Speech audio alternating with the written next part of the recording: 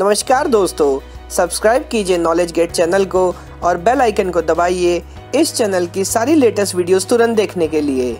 नमस्कार दोस्तों, मैं हूं आपका दोस्त संचित और स्वागत करता हूं वीडियो सीरीज में जहां हम डिस्कशन कर रहे हैं ऑपरेटिंग सिस्टम पर। तो दोस्तों अभी बात कर रहे थे सीपीयू शेड्यूलिंग के और कुछ बेसिक डिस्कशंस हमने किया, जैसे इनपुट आउटपुट या सीपीयू बाउंड प्रोसेस क्या है, प्रिमिटिव नॉन प्रिमिटिव शेड्यूलिंग क्या होती है। तो अब इससे पहले कि एल्गोरिथम डिस्कस करें दोस्तों, इस वीडियो में जो टर्मिनोलॉजी है एल्गोरिथम से जुड़ी वो बड़ी इंपॉर्टेंट है। अराइवल टाइम क्या है, एग्जिट टाइम क्या है, वेटिंग टाइम क्या है, वेटिंग टाइम या रिस्पॉन्स टाइम में क्या डिफरेंस है। तो कभी कभी दोस्तों बड़ा कंफ्यूजन हो जाता है और अल्टीमेटली कैलकुलेट तो हमको ये वैल्यू ही करनी होती है, बिकॉज मोरलेस यहाँ से एक न्यूमेरिक टाइप क्वेश्चन पूछने वाला है।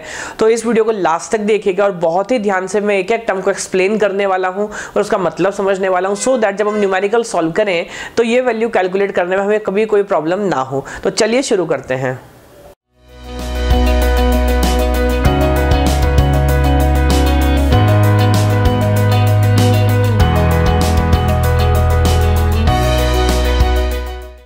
तो चलिए दोस्तों एक एक करके सारी टर्म डिस्कस करते हैं, लेकिन सबसे पहले एक पॉइंट समझिएगा। मोर और लेस वैसे तो हम मानते हैं कि किसी प्रोसेस को रन होने के लिए सीपीयू और इनपुट आउटपुट दोनों पर काम करना जरूरी है, या इन जनरल दोनों पे काम करता है। बट जब हम न्यूमेरिकल सॉल्व करते हैं दोस्तों सीपीयू शेड्यूलिंग के, तो हम इनपुट आउटपुट को एक तरीके से टोटली इग्नोर मान के चलते हैं। तो इस पॉइंट को ध्यान में रखते हुए हम आगे बात करेंगे। तो देखिए सबसे पहला टर्म जो है वो है बस टाइम या एग्जीक्यूशन टाइम या रनिंग टाइम। तो ये दोस्तों कौन सा टाइम है? It is the time process requires for running on the CPU. तो किसी भी प्रोसेस को रन होने के लिए सीपीयू पर जो टाइम चाहिए उसको दोस्तों हम बोलते हैं बस टाइम, या जैसे मैं बोल रहा था कुछ लोग इसको डायरेक्ट एग्जीक्यूशन या रनिंग टाइम भी बोल लेते हैं। ऑल्दो आपको सोचने से लगेगा एग्जीक्यूशन में तो दोनों टाइम आएंगे, सीपीयू टाइम और इनपुट आउटपुट टाइम भी, लेकिन जैसे मैं आपसे बोल रहा हूं यहां पर हम इग्नोर करके चल रहे हैं कि इनपुट आउटपुट टाइम भी कोई चीज है और हम मान रहे हैं कि किसी प्रोसेस को रन होने के लिए सिर्फ सीपीयू टाइमिंग की ही जरूरत है। तो अलग अलग क्वेश्चन में फिर भी कभी कभी आपको अलग अलग टर्म लिखे मिलेंगे, लेकिन सीपीयू टाइम डायरेक्ट लिख दे, रनिंग टाइम लिख दे, एग्जीक्यूशन टाइम या बस टाइम, इन सब का दोस्तों वही मतलब है कि उस प्रोसेस को सीपीयू पर रन होने के लिए कितना टाइम चाहिए, है ना। एक और बात बाद में समझेंगे, एल्गोरिथम आप कोई भी यूज कर लो, किसको पहले किसको बाद में शेड्यूल करना ये चेंज किया जा सकता है, लेकिन सीपीयू टाइम कोई चेंज नहीं कर सकता। तो अगर किसी प्रोसेस को सीपीयू पर रन होने के लिए मान लीजिए 5 सेकंड्स चाहिए, 5 मिनट टाइम चाहिए, तो 5 ही चाहिए, है ना, उसमें कोई चेंज नहीं किया जा सकता, है ना। तो एग्जीक्यूशन टाइम या बस टाइम या जो मैंने आपसे बोला रनिंग टाइम, ये दोस्तों तीनों टर्म सेम है। हालांकि अगर क्वेश्चन में स्पेसिफाई किया है कि execution time involves IO time and CPU time, तब आप उसको समझ सकते हैं। अदरवाइज इसका मतलब सिर्फ वही टाइम आप मान के चलिएगा जो सीपीयू का टाइम है। अगली टर्म समझिए, ये है वेटिंग टाइम। अब वेटिंग टाइम देखिए बहुत सारे लोगों को मिसकंसेप्शन है इस बात का, मैं थोड़ा सा एक बार समझाता हूं आपको इस बात को। वेटिंग टाइम, कुछ लोग सोचते हैं कि वेटिंग स्टेट में जो टाइम हमने खर्च किया दरअसल वो वेटिंग टाइम है। ऐसा नहीं है। देखिए ऐसा समझिए, वेटिंग टाइम मतलब लॉजिकली वेटिंग टाइम हुआ वो जब प्रोसेस ने वेट किया। वेट किसके लिए किया? सीपीयू के लिए किया, बिकॉज यहां पर सारा डिस्कशन हम किसके फ्रेम ऑफ रेफरेंस में कर रहे हैं? सीपीयू के। तो दरअसल दोस्तों वेटिंग टाइम वो टाइम हुआ जो किसी प्रोसेस ने स्पेंड किया कहां पर? रेडी स्टेट में। बिकॉज जब प्रोसेस रेडी स्टेट, आप कब बोलेंगे कि मैं वेट कर रहा हूं?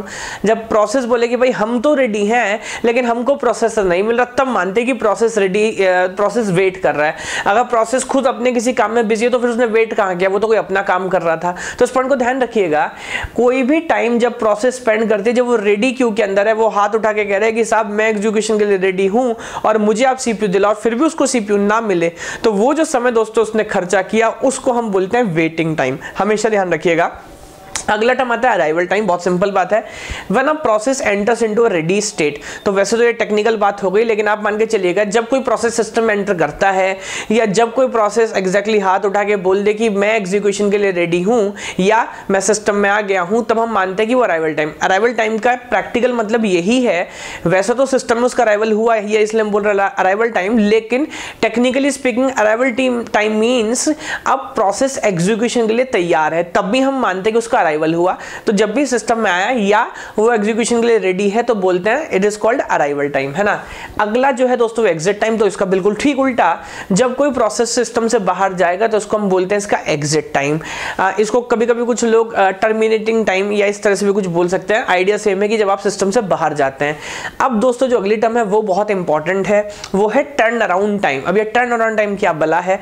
तो टर्न अराउंड टाइम इसको ऐसे समझिएगा कि कोई प्रोसेस सिस्टम में में टोटल कितना टाइम स्पेंड करता है, इसको दोस्तों हम बोलते हैं टर्न अराउंड टाइम। ये basic definition, total time spend by a process in a system is called turn around time in respect to CPU scheduling. अब इसको समझने का एक तरीका ये है दोस्तों, क्योंकि हम मान रहे हैं कि इनपुट आउटपुट तो हम कंसीडर कर ही नहीं रहे हैं, तो या तो प्रोसेस रनिंग स्टेट में है या तो प्रोसेस वेट कर रहा है सीपीयू के लिए। तो देखिए उसको समझने के दो तरीके हैं, या तो मैं बोल दूं it is exit time minus arrival time, make sense कि कब वो सिस्टम से बाहर गया और कब वो सिस्टम में आया था। तो मान लीजिए अगर 4 बजे बाहर गया और 2 बजे आया था तो टोटल 2 घंटे के लिए वो सिस्टम में था, तो इसको हम क्या बोल सकते हैं, टर्न अराउंड टाइम। या क्योंकि दोस्तों हम यहां पर आईओ इग्नोर कर रहे हैं और बात कर रहे हैं सिर्फ सीपीयू टाइमिंग की, तो कुछ लोग, या बेहतर तरीका मैं भी मानता हूं हो सकता है it is burst time plus waiting time. Because अगर आप सिस्टम में हो तो कैसे आप दो ही काम कर रहे हो, या तो आप सीपीयू के लिए वेट कर रहे हो या तो सीपीयू पर रन कर रहे हो। अगर सीपीयू के लिए आपने वेट किया तो वो कहां काउंट होता है दोस्तों, वेटिंग टाइम में, और अगर सीपीयू पे आप रन कर रहे हो तो वो कहां काउंट होता है, बस टाइम में, क्योंकि यहां पर आईओ का कंसीडरेशन नहीं है। तो दोस्तों ये दोनों डेफिनेशन और दोनों फॉर्मूले बिल्कुल सही है। तो definition of course total time आपने कितना स्पेंड किया, ये है टर्न अराउंड टाइम। अब या तो आप इसको exit time minus arrival time से निकाल लें, या आप इसको बस टाइम और वेटिंग टाइम मान ले, तो दोनों दोस्तों दोनों बातें बिल्कुल सही है। बहुत बार एग्जाम में मान लीजिएगा जितने भी न्यूमेरिकल्स आप देखेंगे ज्यादातर या तो आपसे पूछेगा एवरेज टर्न अराउंड टाइम या तो पूछते हैं एवरेज वेटिंग टाइम। तो खैर अगर अभी भी थोड़ा कंफ्यूजन है तो कोई बात नहीं, जब न्यूमेरिकल डिस्कस करेंगे तो ये सारे टर्म्स जब कैलकुलेट करेंगे तो ऑफ कोर्स आपको समझ आने वाले हैं। और आखिरी एक टर्म दोस्तों बड़ी मजेदार, वो है रिस्पांस टाइम। बहुत लोगों को डाउट होता है इस बात से। Response time, the time between a process enters ready queue या रेडी स्टेट आप बोल सकते हैं and get scheduled on the CPU for the first time। इस बात को समझिएगा। देखिए यहाँ पर वेटिंग टाइम क्या हो सकता है, जैसे मान लीजिए बाद में बात करेंगे राउंड रॉबिन की, तो ऐसा हो सकता है प्रोसेस ने 2 यूनिट वेट किया, उसको प्रोसेसर मिला, फिर दोबारा बाहर निकाल दिया गया, फिर 2 यूनिट वेट मिला, फिर प्रोसेसर मिला, फिर बाहर निकाल दिया गया, तो टोटल वेट उसने काफी किया। लेकिन रिस्पॉन्स टाइम हम क्या मानते हैं, जब कोई प्रोसेस सिस्टम में आया यानी कि अराइवल टाइम उसका हो चुका है, उसके बाद पहली बार उसको रिस्पॉन्स मिलने में या पहली बार सीपीयू पर शेड्यूल होने में उस दौरान जितना टाइम ड्यूरेशन लगा उसको बोलते हैं रिस्पॉन्स टाइम। तो मान लीजिए अगर पहली बार उसको 2 यूनिट के बाद ही प्रोसेसर मिल गया तो उसका रिस्पॉन्स टाइम है 2 यूनिट। हालांकि वो अलग बात है उसका टोटल वेटिंग टाइम में भी 10-20 यूनिट्स हो सकता है कि अगर उसने बाद में अलग अलग यूनिट्स में वेट किया है तो, है ना। बाद में समझेंगे कि बहुत सारे सिस्टम्स रिस्पॉन्स टाइम को इंडिविजुअल या एक इंपॉर्टेंट क्राइटेरिया मानते हैं। वो क्या, आप किसी प्रोसेस से वेट कराएं, लेकिन अगर आप वो सारा वेट दोस्तों एक साथ करा लेने वाले हैं तो प्रोसेस प्रॉब्लम में आ जाता है। तो हम बोलते हैं भाई आप रिस्पॉन्स कर दो, थोड़ा सा प्रोसेस को रन कर दो, फिर बीच में थोड़ा और वेट कराना, फिर रन करना, तो इससे हमारा काम चलता रहता है, काम रुकता नहीं है ना। तो रिस्पॉन्स टाइम एक तरीके से इंटरएक्टिव या टाइम शेयरिंग सिस्टम के लिए एक बड़ा इंपॉर्टेंट क्राइटेरिया माना जाता है। इसके बाद में बात करूंगा खासकर राउंड रॉबिन के केस में, जो गारंटी करता है कि काफी अच्छा रिस्पॉन्स टाइम आपको देगा। तो मेरे ख्याल से जितने भी बेसिक टर्म्स हैं इनका बेसिक आइडियोलॉजी आपको क्लियर हुई होगी, कैसे करना है, क्या करना है। अब बस नंबर आने वाला दोस्तों first come first serve scheduling का, पहला एल्गो डिस्कस करूंगा, बट उससे पहले एक चीज डिस्कस करनी और रह गई है, वो है क्राइटेरियाज, कि वो कौन कौन से दोस्तों क्राइटेरिया हो सकते हैं जिस बेस पर हम सीपीयू शेड्यूलिंग एल्गोरिथम्स को कंपेयर करेंगे। बिकॉज ऐसा समझिएगा, अब मैं आपसे डेटा स्ट्रक्चर पूछ लूं कि बताइए स्टैक अच्छा के क्यू या एरे अच्छा के link list, that doesn't make sense, because her data structure का अपने एक एप्लीकेशन है। ठीक उसी तरह दोस्तों जितने भी यहाँ पर सीपीयू शेड्यूलिंग एल्गोरिथम हमारे पास है, हर किसी के एरिया ऑफ एप्लीकेशन है, किसी टाइप की प्रोसेस पे वो बेहतर काम करता है, किसी पर कोई और अच्छा काम करता है। तो अगली वीडियो में पहले मैं बात करूंगा कि कौन कौन से क्राइटेरियाज हैं जिन पर आप जज कर सकते हैं कि किसी सीपीयू शेड्यूलिंग एल्गो ने कैसा काम किया, और फिर एक एक करके डिस्कशन स्टार्ट करेंगे इंडिविजुअल एल्गोरिथम्स पे। तो मुझे दीजिए थोड़ा समय, बहुत जल्दी हाजिर होता हूं अगली वीडियो के साथ, तब तक के लिए धन्यवाद।